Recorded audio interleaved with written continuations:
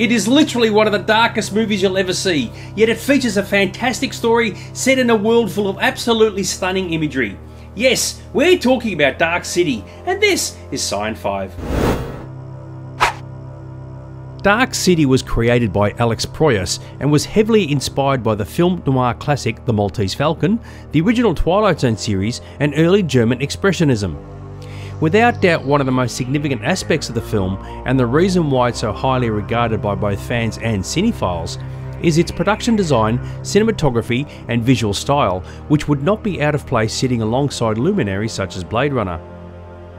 Despite being shot in colour, it would be easy to imagine the film in black and white, as all the colours are both muted and monotone, which makes complete sense as the darkness nullifies the hues, which in turn accentuates the noir style even further.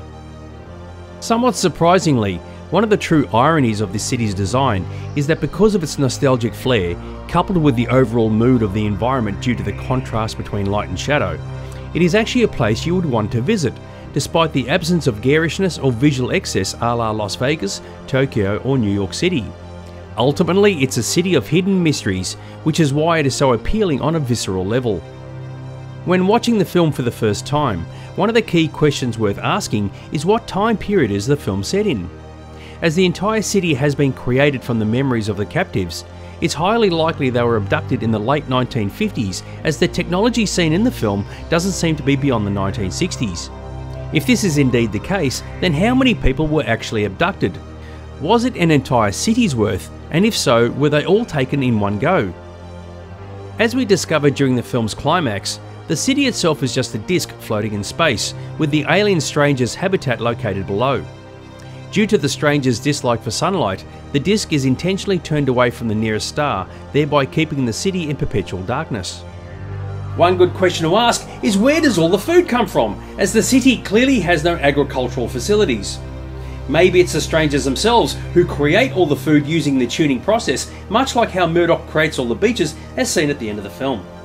As for the people themselves, being permanently trapped in an artificial world where they live and experience all number of different lives and personalities, one can only wonder how long this has been occurring. Dr. Schreiber himself states that the imprinting has occurred dozens of times, so conceivably the alien world of Dark City has existed for at least a number of months, if not close to a year, maybe two. As a consequence of this, one question to ask is, how are the people replaced when they die? Remembering that up until their demise, the aliens themselves inhabit the corpses of the dead. With children existing in the city, though whether any were born there or not is unclear, there is a question of whether the city can sustain population growth, as the number of people present is already quite vast. As for the tuning and imprinting process itself, the film suggests it's a reasonably quick and seamless process, though in reality it would likely take a bit of time to perform, especially if Schreiber himself is responsible for all the imprinting. With that in mind, pun intended, you have to wonder how long a person stays as they are before they get re-imprinted. When you look at the rogue Walensky, who appears to have been in his condition for quite some period of time, the strangers clearly aren't in a hurry to fix him up. Not only that, but even Walensky states that what happened to him and Murdoch also happened to other people as well, so you have to wonder just how many people have been impacted. One notable oddity within the film is the strangers' aversion to sunlight and water, both of which usually represent the key ingredients for the flourishing of life. Regarding the latter, an unusual contradiction in the film is the inclusion of areas featuring water, such as the canal and the pool Schreiber frequents. So it's somewhat of a surprise these things are allowed to exist. Needless to say, clearly it would never rain in the city, even though paradoxically the ground is often wet. Despite the climactic battle between Mr. Book and Murdoch resulting in a victory for the humans, the reality is everyone is still stuck in a foreign world with no sign of escape.